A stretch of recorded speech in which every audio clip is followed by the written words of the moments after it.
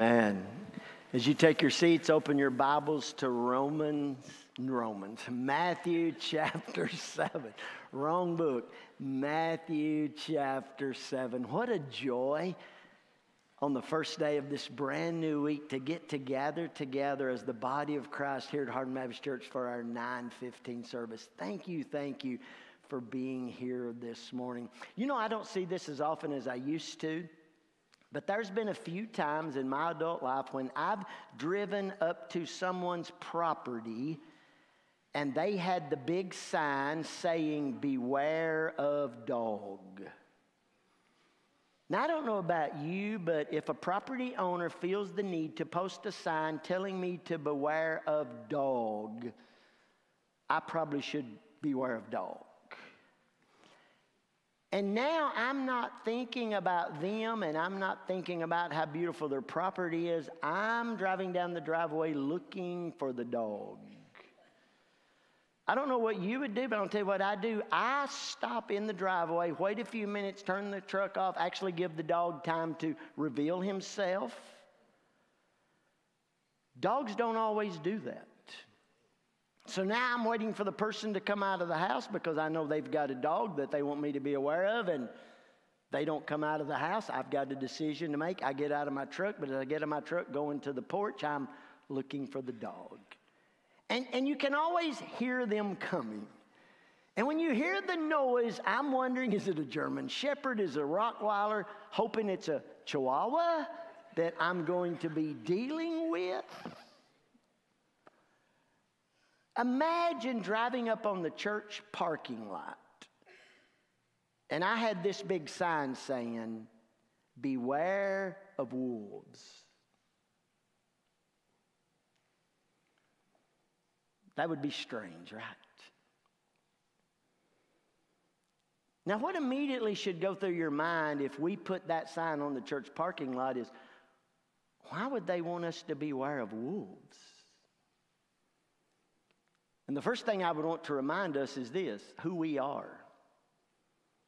According to the Bible, if we're followers of Jesus, we are sheep.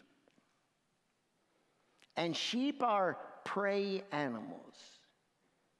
In the food chain, we are not the king, we are at the bottom, and there are many animals that prey on us. And one of the animals that loves sheep is an animal called a wolf. Jesus, as he comes to the conclusion of his Sermon on the Mountain, warns his followers about wolves. So this morning, it's not going to be a popular subject. It's going to be a warning subject. If you know Brother Ricky, it's not my nature to like to speak about these kind of topics. But when you're a pastor who preaches through the Bible verse by verse, can't skip this. Would you stand with me and open your Bibles to Matthew chapter 7? I want you to see this title, Beware of Wolves, not as a title to a sermon, but a big billboard, a big sign.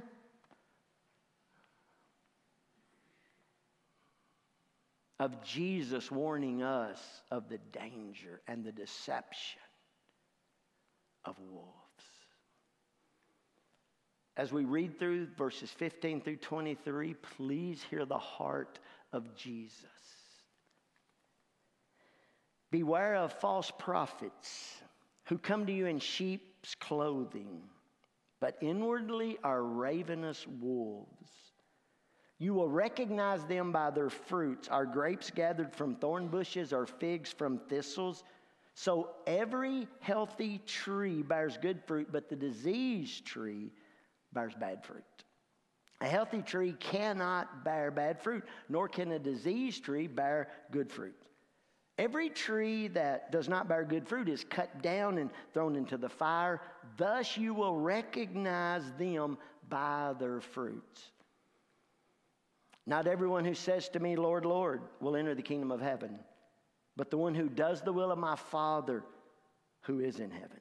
On that day, many will say to me, Lord, Lord, did we not prophesy in your name and cast out demons in your name and do mighty works in your name? This has to be one of the saddest statements in Scripture when Jesus says this. And then I will declare to them, I never knew you. Depart from me, you workers of lawlessness. Father,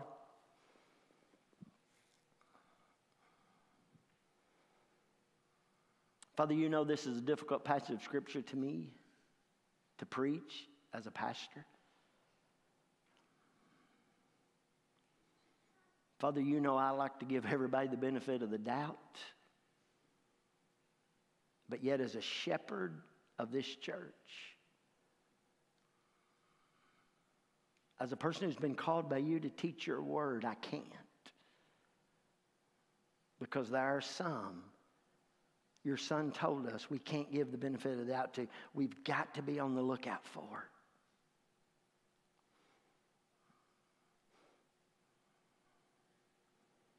Father, I have the responsibility when someone drives onto this parking lot and attends a service here to make sure there are no wolves. But boy, when we drive off of this parking lot, we're still sheep. And there's some wolves out there.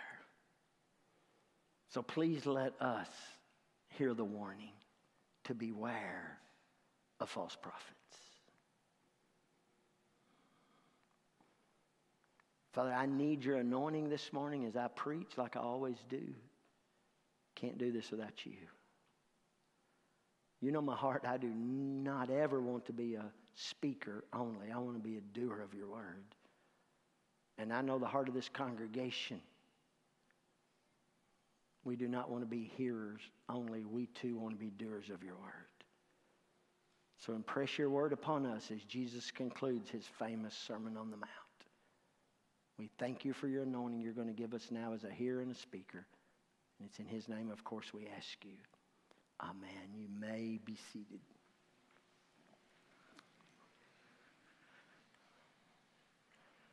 I want to acknowledge right up front that God and I's talked this week, and at first I thought this warning was out of order. I thought Jesus should have finished his sermon, then after finishing his sermon and given the invitation for us to follow him, then he warns us. But it's not what he does. So we're going to try to the best of our ability to preach this passage in its context. And Jesus now, as he concludes his sermon, says to those on that mountain who are going to follow him, beware of false prophets. We understand from our study of the Old Testament that God called certain people to be prophets, and they would prophesy God's message to his people. Moses, being in the line of the prophets, spoke about a prophet who would come after him, speaking of Jesus, but then he knew before the Messiah come there would be other prophets, and he actually wanted the people to understand that not everyone who claimed to be a prophet would be a prophet. There would be some prophets who would be false. They would prophesy falsely. When they opened their mouth, they would not be speaking on behalf of God. So in Deuteronomy chapter 18, verses 21 and 22, the question is, how may we know that the word of the Lord has not been spoken? In other words, how do we know if you hadn't spoken to a prophet who says you spoke to him? And then here's Moses' answer, verse 22. When a prophet speaks in the name of the Lord, if the word does not come to pass or come true, that is a word that the Lord has not spoken. The prophet has spoken it presumptuously. You need not be afraid of him. So this was real simple. If someone made a prophecy, said something was going to happen, that if you do this, this will happen, and then you do it, and it didn't happen, that guy's not a prophet. Real simple. But some things aren't that black or white. So by the time we come to the prophecy of Jeremiah, where God's prophesying to the children of Israel that God's going to destroy the temple, he's going to take the southern kingdom into exile, there were prophets who were saying this isn't true. They were warning the peace, that Jeremiah was overreacting, and this was a time of peace, not a time of concern. So in Jeremiah chapter 23, verses 16 and 17, here's what the Lord says. Thus said the Lord of hosts, do not listen to the words of the prophets who prophesy to you, filling you with vain hope. They speak visions of their own minds, not from the mouth of the Lord. They say continually to those who despise the word of the Lord, it shall be well with you, and to everyone who stubbornly follows his own heart, they say no disaster shall come upon you. Now, by the time we get to the New Testament, we understand from the day of Pentecost that there's going to be a radical change in prophecy. A prophet is not going to just speak about something that's going to happen in the future. A prophet now is going to take God's word and he's going to announce it to God's people. And then he's going to announce that there's going to be consequence depending on your response to what God says is true. Now here's what's amazing. When the day of Pentecost came and the Holy Spirit fell upon the church, Peter quoted the Old Testament book of Joel chapter 2 to say that what's happening now in the church is fulfilling what Joel talked about the last days. And one of the signs of us knowing we're in the last days, one of the signs of knowing that the church is filled with the Holy Spirit of God and we've been baptized with the Spirit is that prophecy will not just be reserved as a calling and a gift to men, but that everyone in the church can have this gift. Old men, young men. Old women, young women. Your servants, male or female. And throughout the book of Acts, we see ladies who actually had the gift of prophecy and prophesied. Now, Jesus is going to give a warning that as followers of Christ, there are going to be people who are going to say they're speaking on behalf of God and they're telling us God's truth. But what Jesus wants us to know, that not all those prophets are genuine. They're not all true prophets. Some of them are false prophets. The word for false here in the Greek language literally means they are lying prophets. What's coming out of their mouth, what's coming out of their life, you can't trust. It's opposite of truth. It's opposite of genuine. It's opposite of sincere. So he's warning us about false prophets. Look what he says about them. They're deceptive. What you see is not what you get.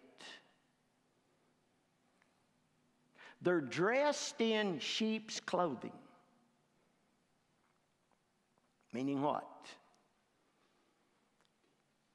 When you look at them, they're going to look just like you. They're going to look like a sheep. And your first response to them is you're going to give them the benefit of the doubt. Now remember in Jesus' sermon, what's he been telling us about righteousness?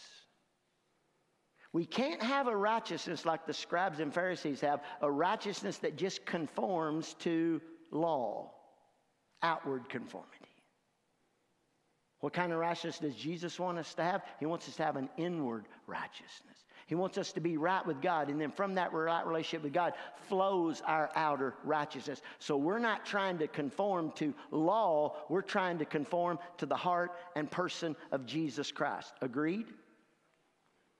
So what do we know about these false prophets? Well, they've got outer conformity. They look like a sheep. How do they look like sheep? Because you can put on sheep clothing. And what this is referring to is in the biblical days, shepherds would wear sheep clothing. Not to look like a sheep, but to identify with the sheep as a shepherd.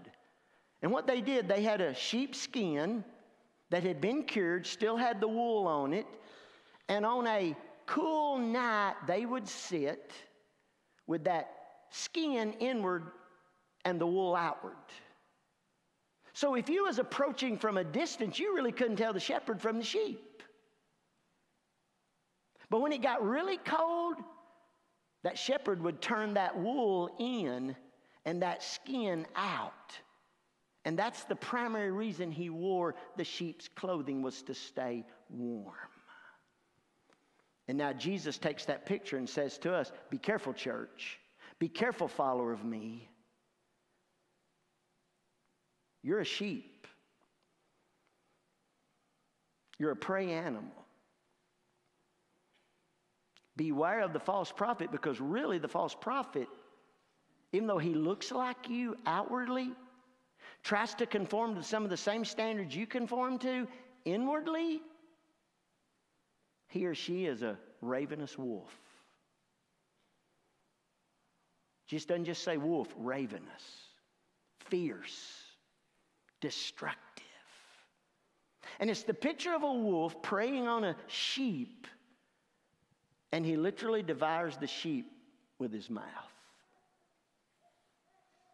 Using his paw and his mouth, after taking the life of the sheep, he literally tears it apart limb by limb until there's nothing left of the sheep. And that's the picture. That's the picture. Wow. This blows my mind, but it hurts my heart to know there are people who prey on and are out to destroy the sheep of God. Amen?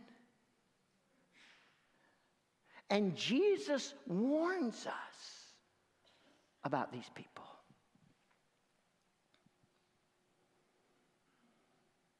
Now I want you to see the context. I told you before that I thought originally this was out of order. I thought this should go after Jesus talking about the two builders. And I thought verses 21 and 23 ought to follow verse 14. But Jesus is the perfect teacher, amen. He doesn't make mistakes. How dare I be a pastor and criticize Jesus' Sermon on the Mount? Can't do that. So after wrestling with this, here's what I believe. If I keep this in context, as Jesus begins the conclusion to his sermon, he tells us there's two gates. One's narrow, one's wide. Depending on which gate you enter, the way is different. One way is easy, the other way is hard. There's two different destinations depending on which gate you go through. One destination is destruction. The other destination is life, eternal life. And there's two different crowds of people. There's the few and there's the many. Now, why, after telling us there's two different gates, would Jesus now warn us about false prophets, false teachers, false preachers?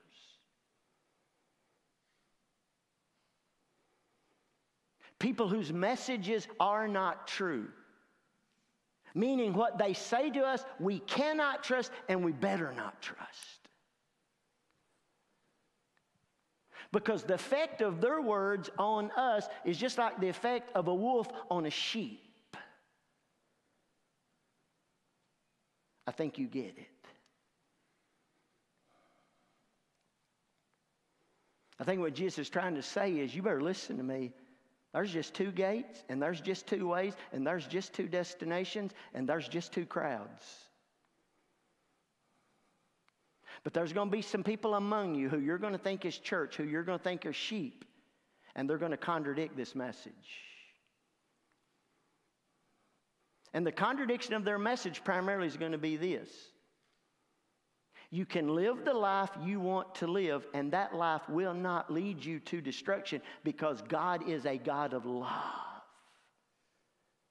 He's not a God of wrath. He's not a God of justice. And he just wouldn't send somebody like you to hell. He just wouldn't do that. So here's what false prophets primarily do. They tell people it's okay.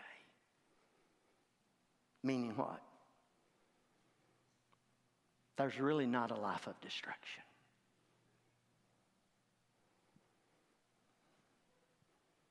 You're not really going to pay for what you do. It's okay. God understands. And all of a sudden, it's not the narrow gate that's hard that leads to life. The wide gate does too. Now let's remember this. Corey aced this, if I can say that. What does it mean when you enter the narrow gate? It's hard. Why is it hard to enter the narrow gate?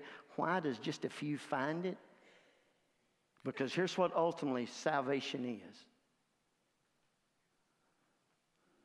It's about you coming to the end of yourself and recognizing there is nothing you can do as a sinner to earn a right relationship with a holy God.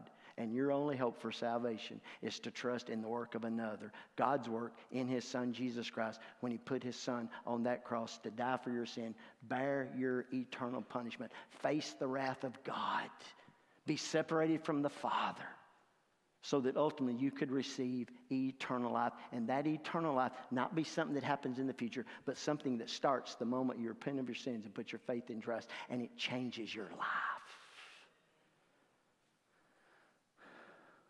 Hardest thing a sinner will ever do.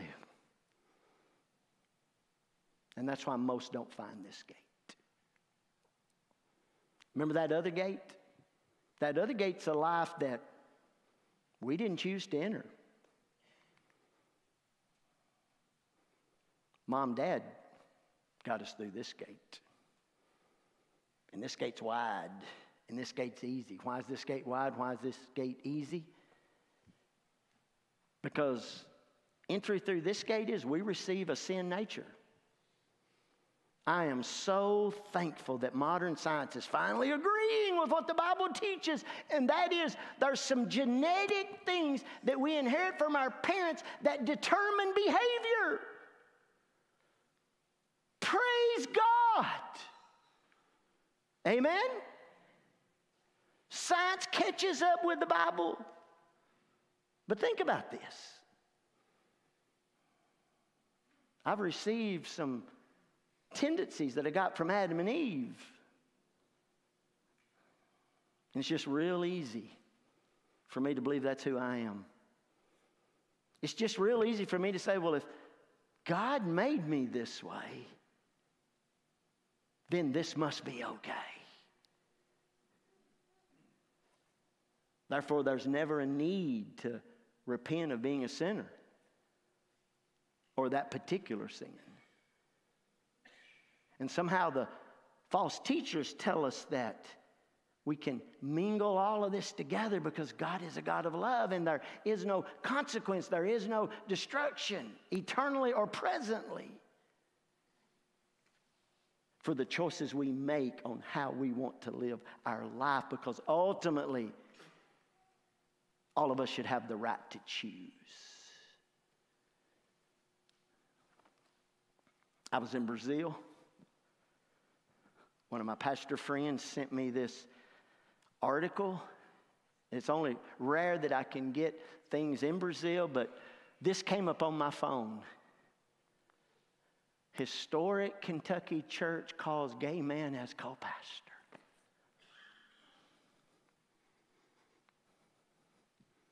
Not California, not Chicago, not New York City, not Washington, D.C., Kentucky. Church had already went down the road that a lady can pastor a church. And so now this church took another step alongside that lady to call a gay man to be pastor, because this church wants to minister to part of the community that they feel the church has abandoned and does not minister Can I tell y'all how that breaks my heart? Not because a church called a gay man, but because here's the message from the pulpit of that church. You can choose a life of homosexuality and marriage as a homosexual. And there is no consequence to you with God at all. Do any of us believe a church is going to call a man who's gay to lead the church and then tell the people in the church he's going to hell because of his lifestyle?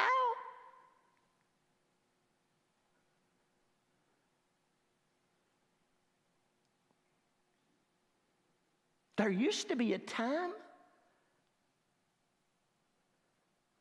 when folks struggling with that genetic tendency, and it's a genetic tendency, it comes from Adam and Eve, it's sin nature. Brother Ricky could counsel, our staff could counsel, and if someone refused to listen, they would move to Louisville or Memphis to practice that lifestyle. Now you can go down the road and find a church in Western Kentucky that says there is no eternal destruction. God will not judge you if you practice this lifestyle. There is no destruction that comes to you in this life right now if you choose this as a lifestyle. And you can still believe you're saved and pursue this life of sin. Breaks my heart to know that one of the most historic churches in our nation has a pastor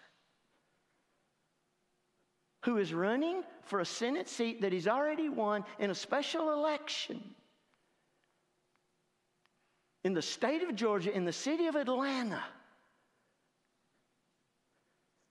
And his belief is it's okay for you as a woman to end the life of that baby in your womb. And we're talking about the pastor of a historic Baptist church in our nation.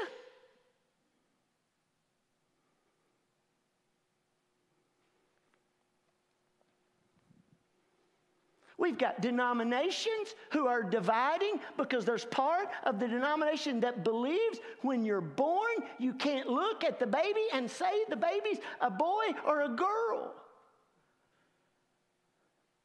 Because gender is a choice you choose.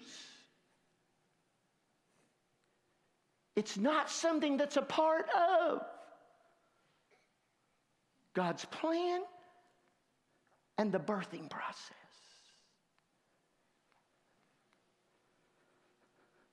Jesus warns us, beware of these false prophets. Beware of these false teachers. And I want to go further to say this, beware of these false churches. They are not speaking God's word. And yet some of us watch them on TV. And you think it's okay when it's not. Please. I can warn you of what goes on in here, but I can't warn you of everything that goes on out there. But Jesus warns us about false teachings, false prophets, false prophecies, false preachers, false churches that do not stand true to two gates. One being narrow and the way hard, and it is hard. It's hard to denounce a sin tendency. Tell me you know that. Tell me you've been there. Tell me you've struggled with this. Tell me you've experienced the life change that God brings to you, that gives you victory over this. And we can go on and on and on and on and on and on. Because that same church is going to tell you it's okay to gossip. That same church is going to tell you it's okay to cheat. That same church is going to tell you. Yes, it's easy for us to pick out the one we're not doing. But that's not what Jesus does here. You cannot believe, even in your own life, that you can continue to have a sinful lifestyle and a sinful tendency, no matter what that tendency is in your life, and still be right with God. That's why salvation leads to sanctification. And that's why we in the church aren't judging. Because every time we see this, we understand what it reveals in us and that secret sin in our heart and our life.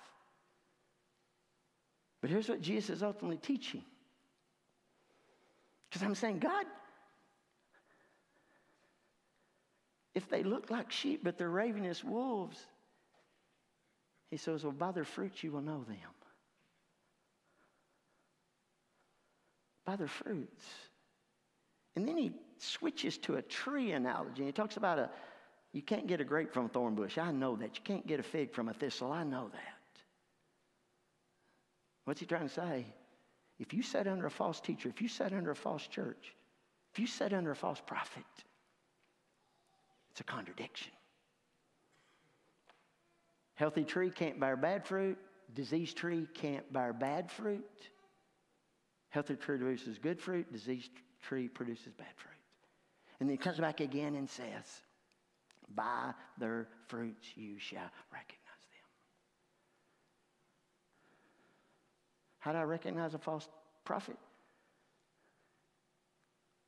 When the way they lead people does not lead them to salvation, but it leads them to eternal damnation. And you don't want to believe that's true. But it's true. The Bible is clear on the plan of salvation. The Bible is clear on the way of sanctification. This ain't Brother Ricky warning you. This is Jesus warning us, because he ends his sermon with this warning. Because there's just two gates. There's just two ways. There's just two destinations. And there's just two crowds. I really wish here Jesus would have said what the fruit was. Not everybody's going to agree with me on what I think the fruit is. But basically the fruit is their teaching and their lifestyle. God's given us his word, and we base all our teachings on the word of God. We cannot change them. And God's word talks about a lifestyle that comes out of someone who is a sheep of God. Please hear me.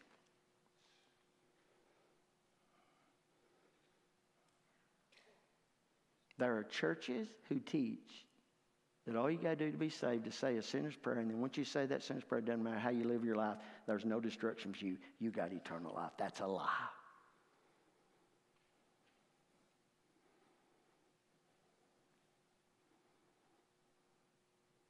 If you've really put your faith and trust in Jesus Christ, there's a change of life that comes to you.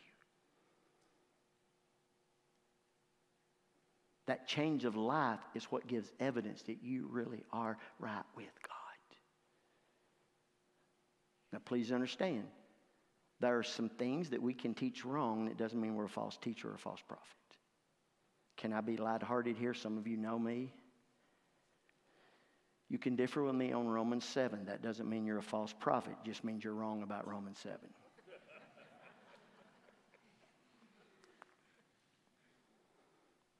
When it comes to Reformed theology, you can be a 5-pointer, unlike me, a 4-pointer. Doesn't mean you're a false prophet, but it just means you're wrong.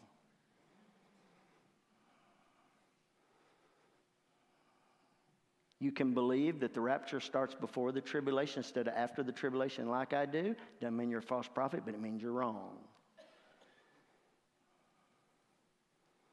You see that difference? There's some things we can disagree on because it don't affect salvation. But there's a thing some things we must all agree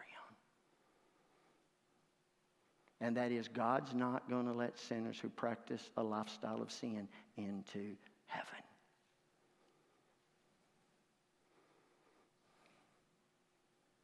Yes, the gate's narrow. And not everybody finds it. Because it's hard.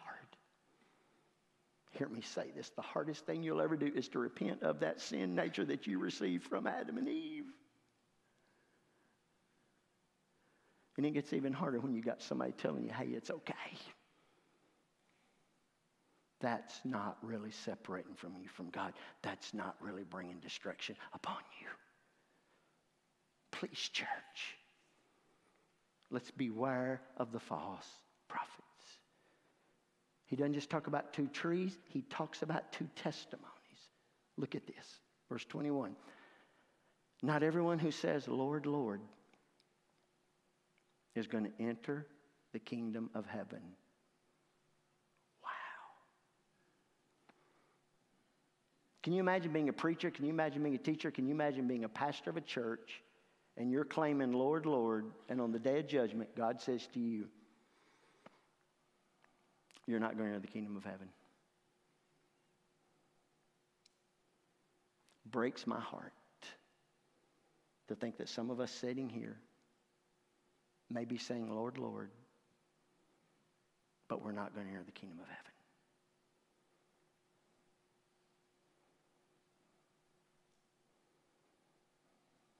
See, you can not only be a false prophet, you can be a false professor. You can say you know something that you really don't know. And that's Jesus as your Lord and Savior. Who's going to enter the kingdom of heaven? He who does the will of him who sent me.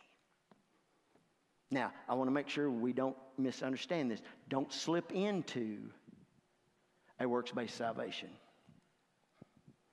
What does it mean to do the will of God? Well, let's turn to Jesus' words in John chapter 6. In John chapter 6, Jesus answered them, truly, truly, I say to you, you are seeking me not because you saw signs, but because you ate your fill of the loaves. Do not work for the food that perishes, but for the food that endures to eternal life, which the Son of Man will give you. For on him God the Father has set his seal. Now look at this next verse. Then they said to him, what must we do to be doing the works of God? Jesus answered them, this is the work of God, that you believe in him whom he has sent. So what's the work of God? God wants us to believe what? In him whom Jesus sent. Whom he sent. Who did he send? He sent Jesus. So what does God want us to do the work of God? He wants us to believe in Jesus. Got it? Now let's go to verses 39 and 40. And this is the will of whom sent me, that I should lose nothing of all that he has given me, but raise it up on the last day. For this is the will of my Father, that everyone who looks on the Son and believes in him should have eternal life. And I will raise him up on the last day. Please hear this. What's the will of God for you? Not just to look on the Son, but to believe in the Son. To come to that place where you repent of being a sinner, put your faith and trust in Jesus, receive the new nature of God, and then what does God promise you? Jesus on the last day is going to raise you up. And that's what it means to do the will of God. Not to profess with your mouth only, but to believe in your heart. And to believe in your heart means you commit your life to him. You quit trusting in you and your decisions, and you trust totally in his finished work on the cross for you. And that's hard. It's not easy.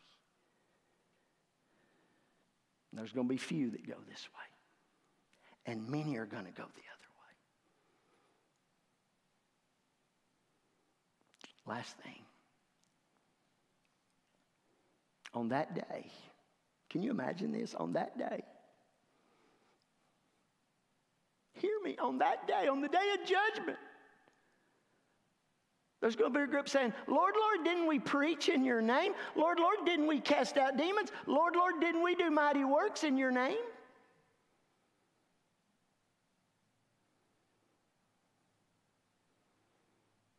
And Jesus said, I'm going to say to them, depart from me,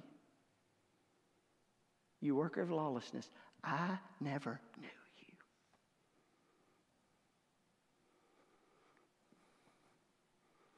There's going to be people who on the day of judgment are going to cry, God did not do all of this for you.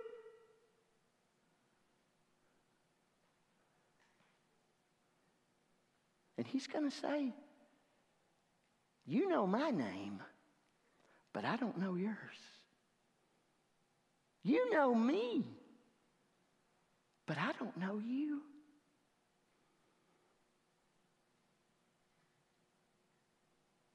How do we reconcile this?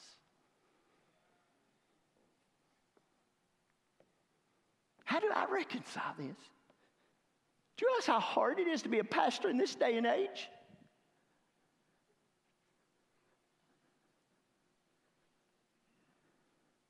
And to stand for the truth of God's word? And to break people's heart? See sin devastate families? See, on the day of judgment, what people's going to go back to is works. God did not do this for you, did not do this for you, did not do this for you. And it boils down to, where's our trust? Our trust is in us. Our trust is in, I make the right choice about my life. It's about faith in me. And if you have any faith in you of what you do for God to make you right with Him, He doesn't know you. The ones who He knows are the ones who abandon faith and trust in themselves. Don't make their own choice. Let Him make His choice for us. And we reveal His kind of love, not our kind of love. Can you imagine on the day of judgment? God looking at somebody and saying, I don't know you. So can I just say this? I believe it's more important for God to know us than it is for us to know Him.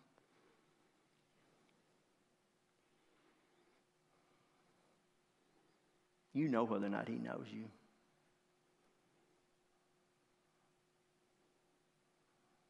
Does He know you? You said, Brother, doesn't this scare you a little bit? Yep, it does. It scares me a lot. I hadn't had this happen in a long time, but I've had people ask me early, Brother, what are you going to do on the day of judgment? God sends you to hell. I say, I'm going to hell.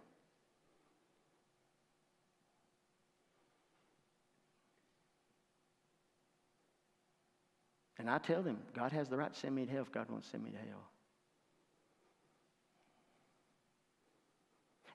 And what they're really trying to ask me is, what are you trusting in? And here's what I tell people. I mean this all my heart. If I stand before God on the day of judgment, and you're all there and you're going to see this, if God sends me to hell and says, I never knew you, you are not going to hear me say, but I pastored Hardin Baptist Church. I give up being a farmer so that I could pastor a church because that's what you wanted me to do. You're not going to hear me tell him about all the mission trips I went on. You're not going to hear me tell him about all the late night conversations I had trying to help you. You ain't going to hear me bring up any of that stuff. You know what I'd say to God if God sends me to hell? I'd say, God, that's fine. But just know, I'm going to hell, but I'm going to hell believing in your Son, Jesus Christ. Because I believe in God's Son, Jesus Christ. Now, as a believer in Jesus Christ, going to go to hell? No. Am I going to hell? No. The reason I believe in Jesus is because God knows me. And my relationship's not one-sided. There's a lot of you that think you know LeBron James. You think you know Tom Brady. You know all their stats. But you don't really know them because they don't know you.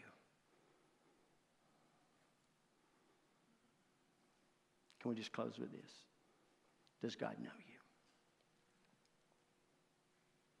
Have you seen the change in your life? Are you a slave of righteousness or are you a slave of sin? Let's pray. Father,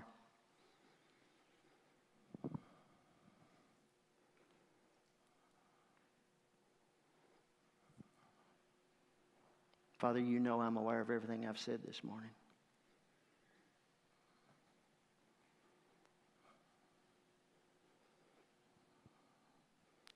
And you know, I only say it in the context of the church having to be aware of false prophets.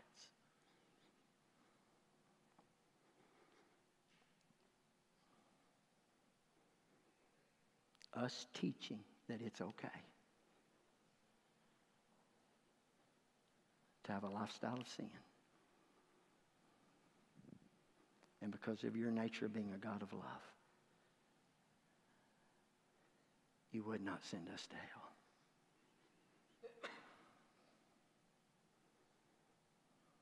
Father, please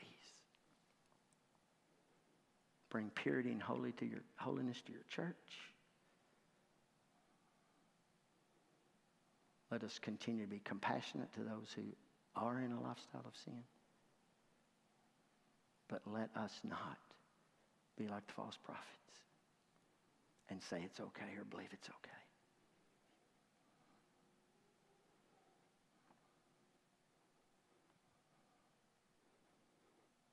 We can't just pick the sins we're not committing.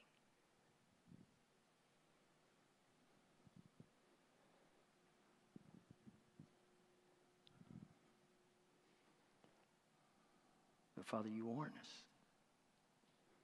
There's a danger to us as a church, as sheep, if we fall to the ravenous attack of the wolf.